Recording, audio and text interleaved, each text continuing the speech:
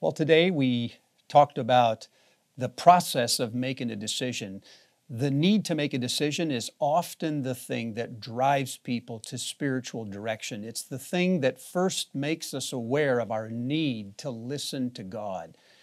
In the past, throughout the centuries, men and women have tried to discern the voice of God as though it were something external to them, outside of them, as though there were some perfect medium, whether it was a fleece or a crystal or a prophet or by the casting of lots. They thought that God's will was external to them and they couldn't know what it was unless they used those mediums. But what happens in Pentecost is God takes this power that He gives to prophets and He disperses it across all Christian ranks. So ordinary men and women like you and me have an extraordinary ability to discern what the will of God is at any season in our lives.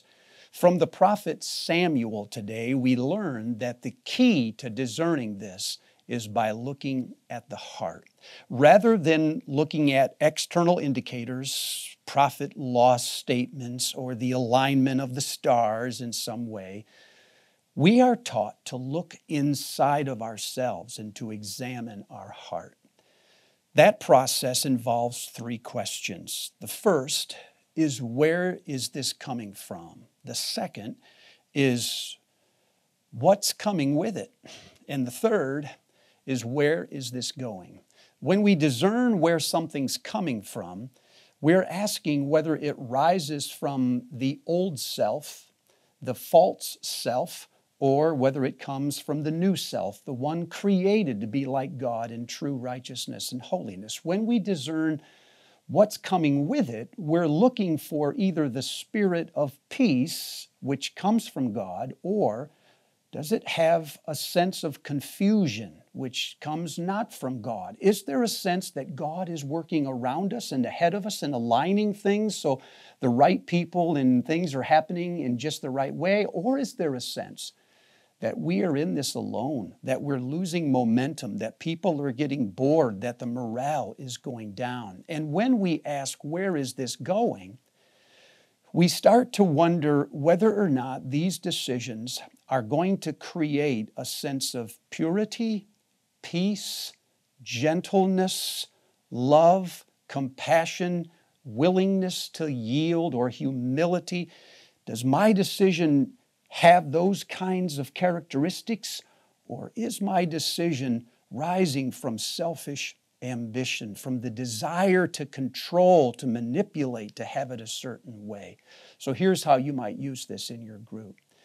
The first is to take some time in your group today identifying what the question is. What's the real question that you need to answer? It may take a while to get there, ask lots of questions, but after you've asked them, then list them all on the white paper or on the board. But after you've asked them, begin to ask, where's the center? When you found the right question, it's always simple. It's always in the middle of everything else, and it always eliminates 3 or 4 options immediately. Then list your options. Like Samuel, say, are these all your sons? Or is there still another one back there? Is there an option back there that I haven't seen, that we haven't thought of?